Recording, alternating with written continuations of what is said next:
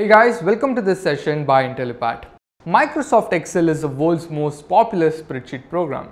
As Microsoft Excel is compatible with both Windows and Mac operating system, it has a wide user base. Also, if you master Excel, it will help you a lot if your job involves in working with a lot of spreadsheets. And in this session, we'll be looking at some most important interview questions on Excel with detailed answers. So guys, before moving on with this session, please subscribe to our channel so that you don't miss our upcoming videos. And also, if you want to do an end-to-end training on Microsoft Excel, Intellipaat provides a complete Microsoft Excel certification training, and those details are available in the description. Now let us continue with this session.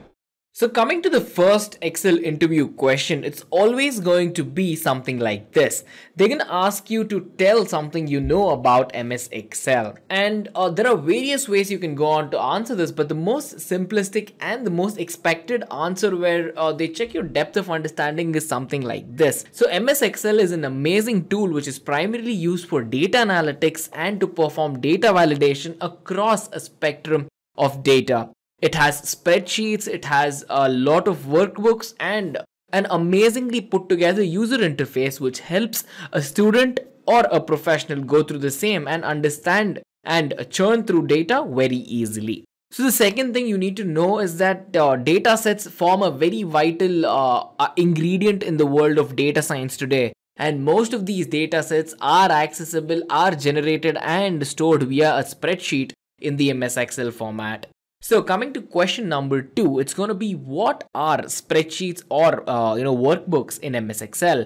Well, spreadsheets actually are a very organized form of a presentation where data is stored in rows and columns, and the data stored in these rows and columns can be manipulated as per the user's requirement. But then they are mostly manipulated mathematically if they are numbers, like performing arithmetic operations, mathematical functions, statistical techniques, and much more. Coming to question number 3. What are the single blocks in the spreadsheet called as? Well, a single block in the spreadsheet is actually called as a cell, or in fact, they're called as a cell block as well. Let me quickly jump to Excel where we can check this out. For example, you can see all the single entities that are present here. Well, each of these are known as cells. And whatever you're seeing right now is just one sheet of the particular book. Well, a book can have more than one sheet and eventually we're going to get into that. But to create a new sheet, make sure to click the new sheet option and you can have any number of sheets that you desire. And again, each of these sheets will have the blank rows and columns where you can work with at any time of your choice. Coming to the question again. So I hope we're clear with cells. Question number 4 on the top interview list is, can we add notes to a cell in MS Excel? If yes, can you show us how? Well, yes, notes can be added to a particular row or a particular column or in fact a particular cell as well.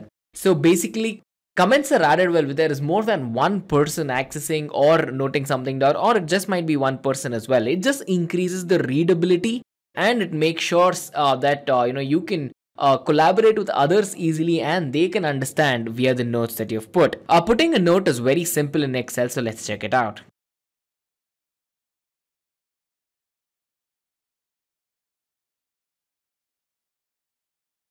So here I have a simple cell which says notes example. It can have anything for that matter, and I just have picked up this for the sake of the question. Alright. So to add a note to this, it's very simple. All you have to do is right click and click on insert comment. And you can put in any comment such as, we are learning MS Excel questions, right? And after that, pretty much you can click anywhere else and the note is stored. To access the note again, all you have to do is hover your mouse across that particular thing and you can see a tiny red tab at the end of it, right? On the top right part of the cell here. Well, this particular thing denotes that there has been a comment made and by who it's made as well. So admin, pretty much that's the name of the machine that I'm working on right now, and that's the access which I have. And pretty much it will tell you what the comment is. We are learning MS Excel questions. So it is as simple as that. Coming back to the next question. Okay guys, a quick info. If you want to do an end-to-end Microsoft Excel training, Intellipaat provides a complete Microsoft Excel certification training, and those details are available in the description. Now let us continue with this session. Question number 5 asks, can each cell be identified and used individually, independently? Well, yes, cells have something called as cell addresses, which basically help them to be used uniquely at any point of time. Again, let's dive back to Excel. Well, you can see the column names which start from A, they go all the way till V, and pretty much there are lakhs and lakhs of rows as well. So each of these have actually an address through which you can access them. For example, if I place my mouse here at the first point of time, I am addressing it via the column A and the row 1. Hence, this particular cell has an address called as A1, which you can see here. This has to be B1, this is going to be C1 because it's C and it's 1. So what is this going to be? I am hovering my mouse here, right? Can you guys take a guess? It's under C, so it starts with C. It's the 6th row, so it's going to be C6, right? Let's take up another random one somewhere here. Sure. So this one is under L. This one is in the 13th row. So this is going to be L13. I hope you guys got this. Coming back to the presentation. So question number 6. Can comments be added to a cell block if we need it? Guys, we just checked out how we can add notes, right? It is pretty much the exact same thing. Yes, Excel allows comments, right? We just checked how it can be done. And this is done to ensure that there is better visibility, there is higher readability and good collaboration among teams who are working on the same sheet. Coming to question number 7. How can we make use of relative addressing in Excel?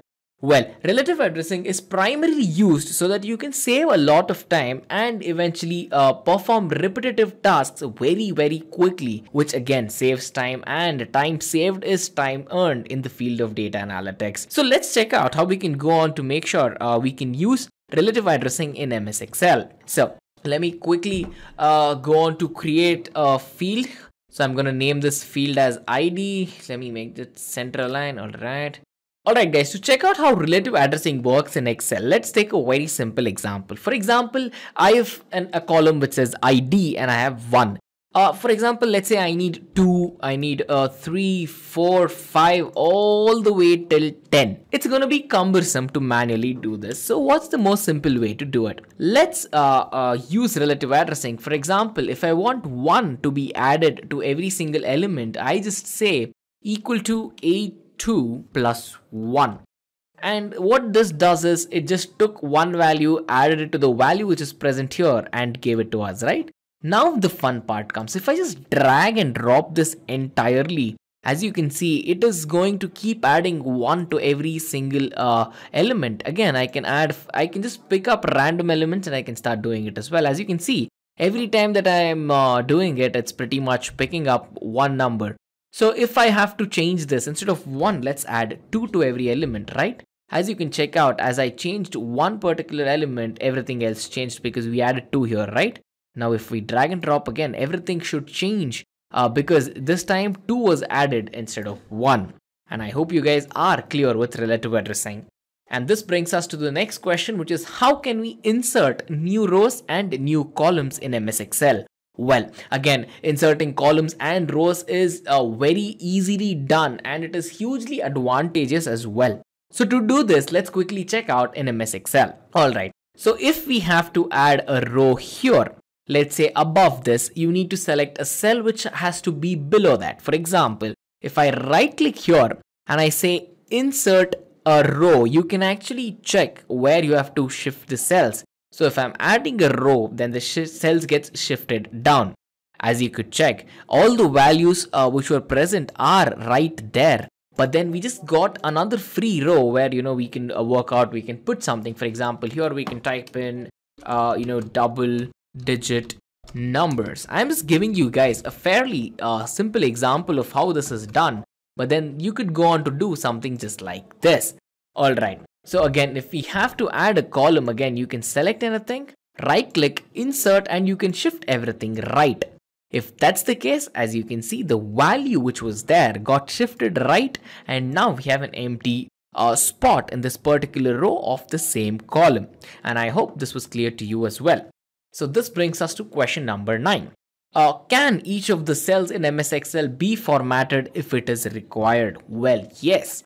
Excel supports a huge amount, a plethora of formatting options when it comes to working with each of the cells. This is done for customization purposes, and this is done to make sure that there is better data visibility overall as well. So again, let me remove everything and we can consider a simple example. So I'm going to call this name. Let's have, for example, age or something. This is just for the example purpose. So name, let me type in my name. It's Anirudh. And again, if we need to do something, all we have to do is click on format cells and then we are here. Let's say we need to change the font to it. Let's say we just need a bold version of it. All I have to do is click on bold and hit OK. And as you can see, it's done. Of course, all of these can be done from the shortcut you see here. But then there are certain things which you cannot access right there. So for example, let's say you want a strike through for some reason and you have a strike through as well. And there are n number of customization options that I've mentioned. So let's take out how we can work with a number. Again, format cells, we have number, there is various types. For example, the numbers can be actually a number place where you can have a decimal to be added to it. If it's a currency, there's dollar amount added, for example. You can have the date, you can have the time, percentage, and so much more. Since I just typed in this, it's showing me the percentage of it. So anyway, coming back to the next question. How can we customize the ribbon tab in MS Excel? Well, the ribbon tab is a godsend in my opinion when we're talking about MS Excel because it is extremely helpful by guiding a lot of users, novice to advanced, to basically give them a variety of options and a lot of tools as well. So let's dive back to MS Excel to check how we can do that. So coming to MS Excel right now, this is what is called as the ribbon tab, the home, insert, page layout, formulas, data, review, and view.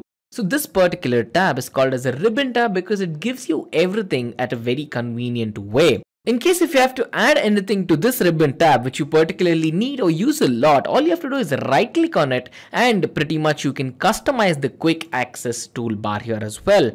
So you have save, undo, pretty much this is the top part of it. To customize the ribbon, all you have to do is come to the customize the ribbon part of it. And you can see, for example, if you want some developer options here, all you have to do is tick the developer options and then hit OK. And now as you can see, you have the developer options here too. And it is as simple as that. Coming to the 11th question. Can you please show us how to freeze panes in MS Excel? Again, freezing panes is a huge boon when you're working with lots of data in multiple rows of the same columns. I'll show you what I mean. Let me quickly open up MS Excel. Again, for example, let me just remove all of these columns. Let me type in ID. Again, okay, so let's have ID. Let's have age. And for ID, again, we'll have one. Let's put in that same formula we used that time. All we're gonna do is drag and drop this for, let's say, 100 entries. Right. Even though this looks very simple and Spartan to you, as I'm scrolling down, you cannot see what column name this is, right? For example, we just created this called as ID and we know it. But then when you're working with it, let's say you're entering this in the 100th or the 101st field and you have to add more than one row of data, then you might not know what this column is, right? So to do this very conveniently, just select the rows and go to view. In view, pretty much all you have to click on is freeze panes. In the freeze panes, you can freeze the top row. See, now the entirety of the top row is frozen. So if I keep scrolling down as well, the first one is always there, as you can see. So you can see, even though I'm almost at the 100th entry, the first row which is pretty much there, the ID and the age. This makes it very convenient for all the developers out there to work with it. So anyway, coming back to the next question. Question number 12. How can we protect the workbooks in Excel? Well, Excel spreadsheets can actually be protected with a password. You know, each of the cells, rows, columns, and each of the sheets can also be logged based on the requirement as well. And data protection is actually a very vital tool and in fact a very widely used tool in MS Excel. So anyway, checking that out. For example, if we have to lock this particular cell, all you have to do is right click on it. Again, you'll have to click on format cells, and here you have the protection tab that you need to click on. In the protection tab, you can either lock the cells and you can hide the cells as well. If I go on to click hide the cells, pretty much as you can check it out, well, this cells cannot be accessed without any privileges. But there is a small catch. If our workbook is unprotected, then in that case, this will not make any sense because anyone can actually access this. So to protect the workbook or protect the sheet, make sure you click on the review bar in the ribbon tab. And here you can actually protect your sheet, protect your workbook and everything else. For example, if you have to protect the workbook, you can give a password. Let me type in a password and you can hit OK. We have to re-enter the password to make sure we entered it correct the first time, because if we lose the password, then it becomes a problem. As soon as we protect the workbook, now this workbook, the entirety of the workbook is actually protected.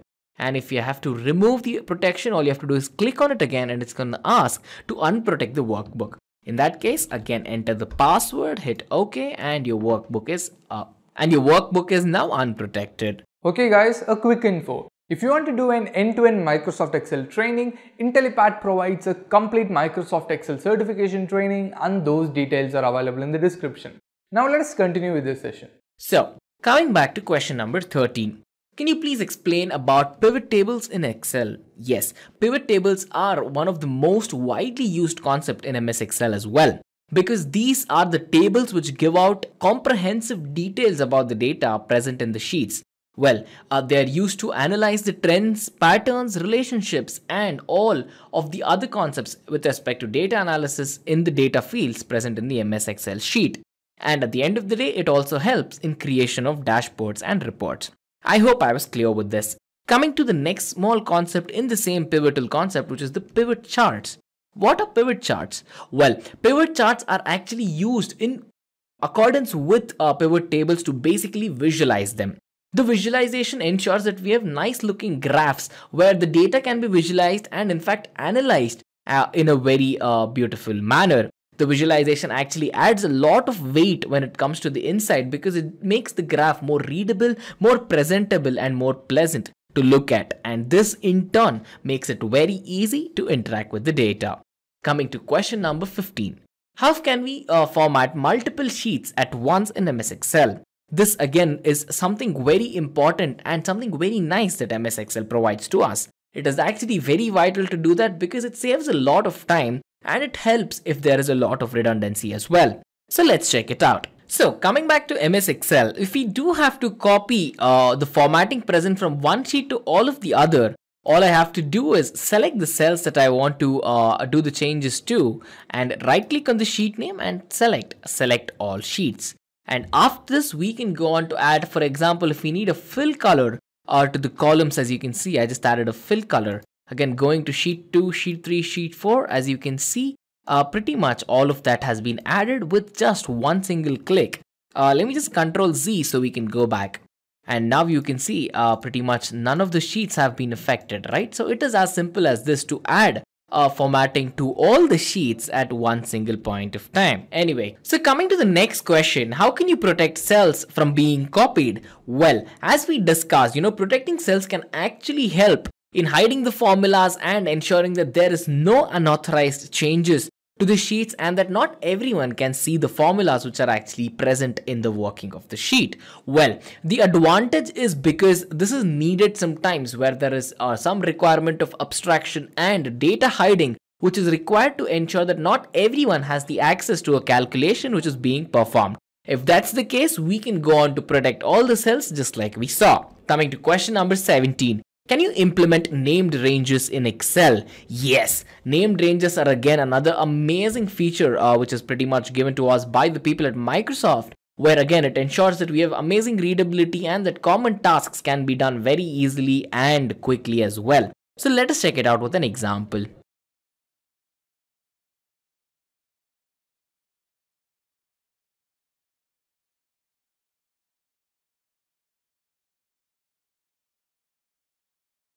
So here we are in MS Excel. I have a basic ID column with a formula applied to it where we're basically adding 2 to every single number one after the other. To go on to add name ranges in Excel, it's very simple. All you need to do is select all the rows and the columns that you need to go on to add the name ranges, and you can put in the name you want. For example, I just name this as IDs. So if I have to go check out the named range of my ID, all I have to do is click here. It says IDs and it selects all the IDs for me. If I have to do it for age, let's say there's 12, let's put in random ages here just for the sake of the example. And if I have to select all the data, all the ages, again, I select this and I create a named range and I call it ages. And now as you can check out, there are two named ranges. Or if I select the IDs, all the IDs are selected. If I select the ages, then all the ages are selected. You can choose to either use the column header or not. In case if it's a mathematical operation, you would avoid using the column name. And I hope I'm clear with this. Coming to the next question.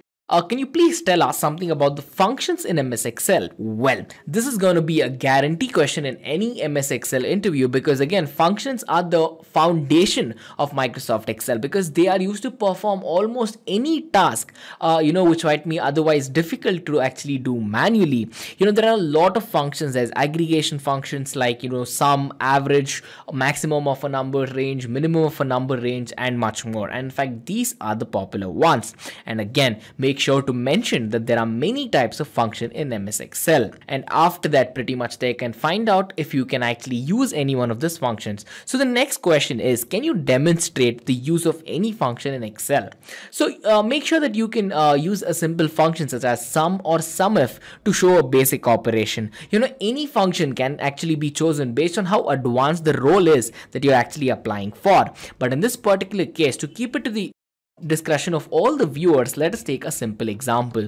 So if we have to use a sum function, it is pretty simple. So let's say we need the sum of all the IDs that are present here or sum of all the ages as well, right? So to start out with the formula, it always starts with an equal to sign. So let's say equal to, and we need to perform the sum operation. So let's say sum, open the parentheses, and you can see in fact the syntax right there. It shows you what number you want to basically do a sum of. But then let's say we want the sum of all of this, right? So let's see the address of this cell. It's an A2. So I say A2 and I add a colon. So colon denotes a range of values. From A2, I want all the sum till A11.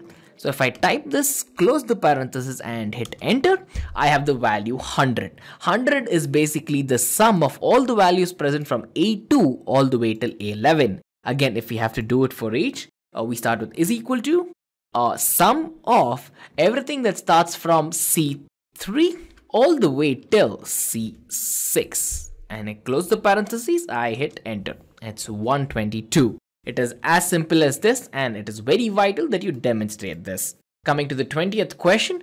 Can you show us how to find compound interest in MS Excel? Well, this is a very interesting question, and most of the time it is asked because MS Excel has a function called as the FV function or the future value function, which is actually used to calculate compound interest very easily. So let's check it out.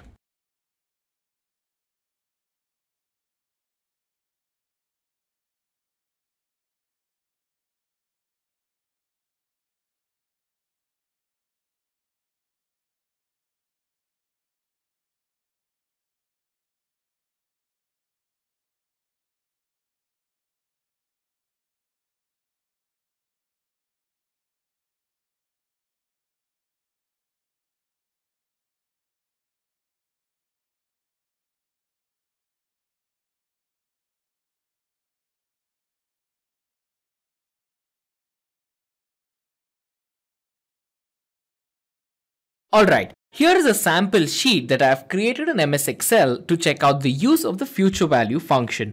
So basically the future value function has a lot of parameters that you need to check. So to add it, let us type equal to FV.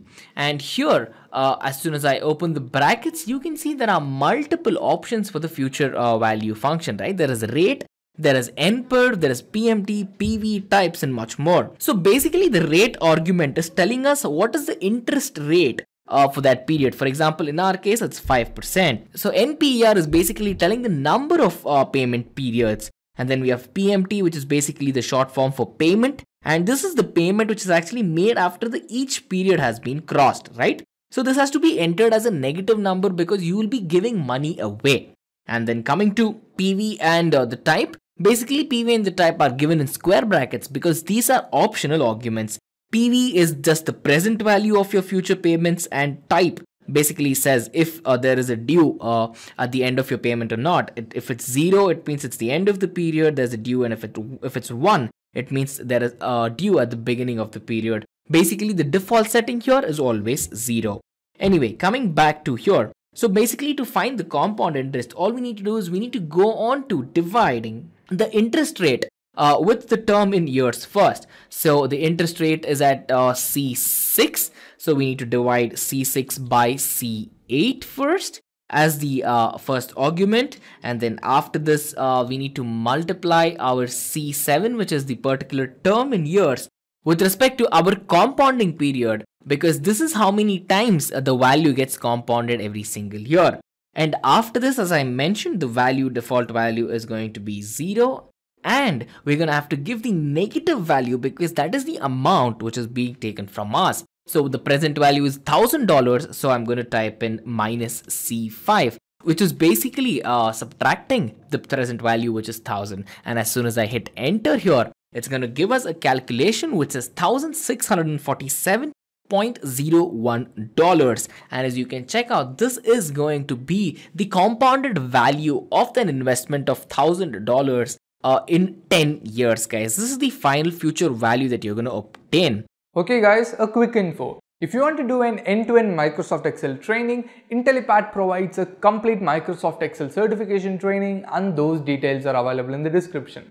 Now let us continue with this session. And anyway, coming back to the next question, I hope I was clear with the previous one. So the next question is, what are the type of functions that are actually present in MS Excel? Well, again, there are numerous types of functions which are present in MS Excel. Everything from mathematical functions, date and time functions, financial functions, logical functions, database functions, you name it, it is there. But then these are the most popular ones used. And in fact, these days, all the statistical functions are being used for various reasons because this entire world has become a big data problem. And to go on to analyze that and to perform very good analytics on the same, MS Excel is in fact a very good tool. So to quickly demonstrate all the functions that are available, click on the formulas tab and pretty much you can hit more functions here. As you can check out, you have so many formulas that you can go on to use. You can just click on the insert function on the left as well, and you can check out the type of the function. Let's say if you want to check out all the functions, you have absolute functions. You have average functions. You have so many functions. There is financial functions again, which is used for accounting, financial rates to find the nominal part of a number and whatnot. Then you have math functions, and again, to find out trigonometric functions, to convert degrees into radians, to find out the log of a number, to find the modulus of a number, odd numbers, even numbers, and much more. You have statistical functions again to find out the confidence interval, the normalization of the confidence values, and much more. And you have text functions, you have database functions. Guys, I hope you get the point here. There are multiple functions that MS Excel supports, and you can use all of these as per your requirement. Coming to 22nd. Can you explain one example where you have used averages? Well, again, it is actually very simple to go on to do this. Many people actually tend to do this manually, but again, to save a lot of time, you have a function called as the average function, which does exactly this. So, for example, let me create another set of values here. So, let's say I have 1 here. Let us take up the same example is equal to F5 plus 3. As you can see, 1 added with 3 gives us 4. Let's try to drag this down a little and we have a couple of values here, right? So to find the average of all of these values, let me name this average. I can make this bold. So again, to find the average, as I told you, there is an average function that you can use is equal to average is the keyword. And then again, you can give out a couple of numbers out here, a set of numbers, or in fact, a range of numbers. Since we're using a range of numbers, let's work from F5, which is the first number. We have a colon, which denotes the range, all the way till F14. And as soon as I hit this and hit enter, we have 14.5. So 14.5 is average of all of these numbers that you can see. I hope I was clear with this. Coming to the 23rd question is, can you talk about formula precedence in MS Excel? Yes, MS Excel follows the BODMAS rule. The BODMAS rule The B in the BODMAS rule stands for brackets, O stands for order, D stands for division, M stands for multiplication, A stands for addition, and S stands for subtraction. The rule works from left to right and the precedence is given in such a way. Let me explain with an example and you should too. So, let us take up 3, 5 and 7 here.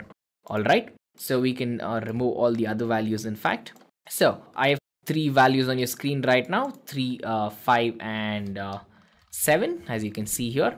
So, let us have a formula which pretty much uses the precedence. So, let's say is equal to H5 plus in the brackets we can have I5 into J5, right? So, the value of this, if we manually calculate it, we can understand it is 38. And here the precedence has been followed again. As you can see, when we multiplied the value, pretty much it went on to multiply the value in the bracket first because B comes first and then it added to the value, right? Because again, if we do it in a different way, we'll get a different answer. For example, let's say we multiply these two values, we get 15, and if we add 15 to 7, we do not get 38. And in fact, if we go on to use the same incorrect rule that I just told you, 5 into 3 plus 7, well, it is correct if we do not make use of the bracket. But since we make use of the bracket, we need to be aware that it is using the BODMAS rule, right?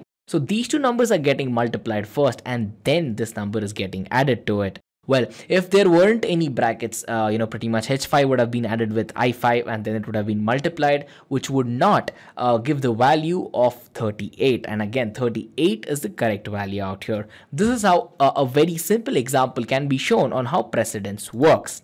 And then coming to the 24th question, the 24th question asks, can we display the current date and in fact even the current time in MS Excel? Well, yes, it is actually possible, and the easiest way to do it is to actually use a function to fetch the current date, and the function is called as the today function. The today function basically returns the current date in the date format in the MS Excel sheet. Well, let's quickly check it out. So let's say I want to print my date here, so all I have to do is equal to today and I put in the parenthesis because it's a function. I hit enter and as you can check out. So today's date is the 6th of February 2020 at the time of the recording of this particular video, and hence you can check out it is already formatted to be the date as well. So coming to the 25th question, it is, can you give us an example of how to use percentage in Excel? Guys, we have already checked this out, but then I'm going to give you another example because making use of percentages are extremely vital in the field of data analytics and in fact in the field of making use of Excel in an advanced way as well. So let's have 10, let's have 50 and let's have 80. Let's consider these to be marks obtained, and next we can have total marks. So let's say these are the marks obtained by some students in the class. This is just for an example, right? So the total marks is going to be 100 for everyone, obviously. And again, all you can do is pretty much drag and drop this and you can save time instead of manually entering as well. So to find out the value here, again, you don't have to do it manually, is equal to D5 divided by E5. And this is going to give you a value of 0.1. Let me drag and drop the same. And in fact, now you can actually select all these numbers, right click, format cell, the number category, and here you have percentage. Here you can actually choose if you need decimal places or not. Let's say we do not need decimal places. I'll bring it to 0. And if I hit OK, you can check that this person got 10%, this person got 50%, and the other person got as 80%, right? If you change this, the value will actually change. So let's say we have 13 here. As you can see, the value changed automatically. Let's say this person obtained 50.5, but then we'll have 51 because it's being rounded off. But then if we do not need it to round off, you can have the decimal places to be shown.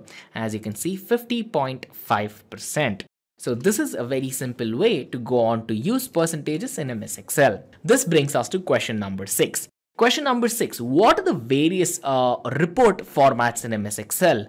Well guys, you need to know that there are 3 report formats in MS Excel that you can put out. One is the tabular report, the other is the compact report, and then we have the general report as well. So make sure you answer this question very diligently by taking all the three types of the report formats that are existent: compact reports, general reports, and tabular reports. And this brings us to question number 27. Question number 27 asks, how can you explain a vlookup in MS Excel? Well, vlookup is again another very interesting function that is basically present in Excel, which helps to fetch values which are actually placed vertically in the columns.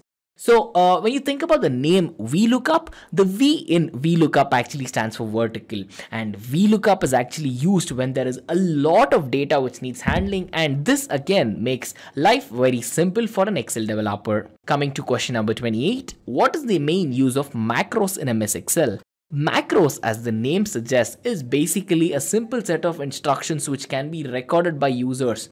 So why do we need to record any instructions? Why can't we do all these instructions every single time? Guys, there might be certain repetitive tasks which need to be done again and again iteratively, and this can get cumbersome, waste a lot of time, and in fact demotivate a human being who's doing the repetitive task. So macros step in here. Macros are used to reduce redundancy on a big scale, and this is actually used primarily to create a set of automated instructions which can run on repeated instructions and in fact on functions as well. This brings us to question number 29. Name any 2 or 3 best practices to use always when working with MS Excel. Well, here is how you can answer it. Here are 4 best practices in fact. So if they've asked for 2 or 3, make sure you give 1 extra to show the interviewer that you might know more than 2 or 3. Well, the first one is to create multiple tabs while working. Instead of working on a single sheet, it is always recommended you have multiple sheets that you work with to ensure that there is less error rates and better visibility. And the second thing is to add a table of content when you have a lot of data to ensure that your data is always structured or looks structured at least. And then aggressively commenting makes sure that you or anyone else in the team working on this particular aspect, this particular sheet or this workbook has an idea of what's going on with respect to each particular cell which is important in that particular sheet. And then coming to good visualizations are very important because it is at the end of the day, it is very easy to create a simple graph, but it can be a challenge to create a very good looking table. So having the skills, having the required designing skills to make sure you can make a graph look good is extremely vital. And this brings us to the last question in our top Excel interview series. So the last question is, what is the shortcut to show syntax of functions? Well, the syntax is actually shown in a very convenient way while inserting the function itself as we went through, right? But why is this done? Why does Excel show this to us? Well, it is actually done to ensure that the person uses the correct syntax when inputting the parameters, because it is very easy to input the wrong parameters and have the wrong results. So let me dive back to Excel here.